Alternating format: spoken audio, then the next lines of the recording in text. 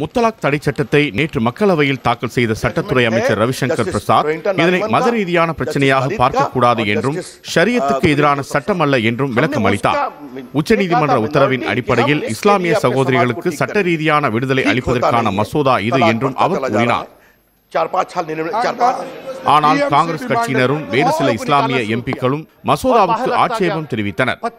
காங்கிரஸ் கட்சியின் மூத்த தலைவர் சல்மான் குர்ஷித் விவாகரத்து செய்வது ஒரு கிரிமினல் குற்றம் என்பதை உலகில் எங்குமே ஏற்றுக்கொள்வதில்லை என்றார். விவாகரத்தோ அல்லது அதற்கு பிந்தைய விவகாரங்களோ சிவில் சட்டத்திற்கு உட்பட்டது என்றும் அது கிரிமினல் சட்டத்திற்கு உட்பட்டது அல்ல என்றும் அவர் கூறினார்.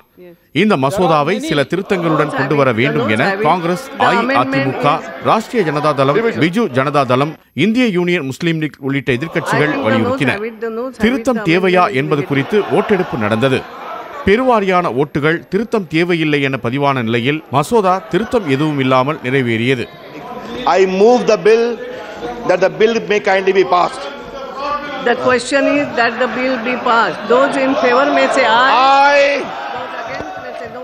I think the ayes have it. The ayes have it. The motion is adopted and the bill is passed.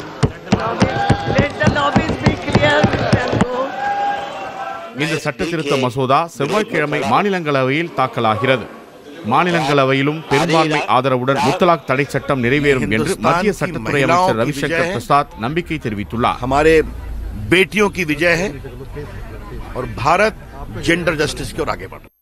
இதனிடையே இச்சட்டத்திற்கு எதிர்ப்பு தெரிவித்து வரும் அனைத்திந்திய முஸ்லிம் தனிச்சட்ட வாரியம் முத்தலாக் தடை சட்டத்திற்கு தடை கோரி நீதிமன்றத்தை அணுக உள்ளதாக தெரிவித்துள்ளது.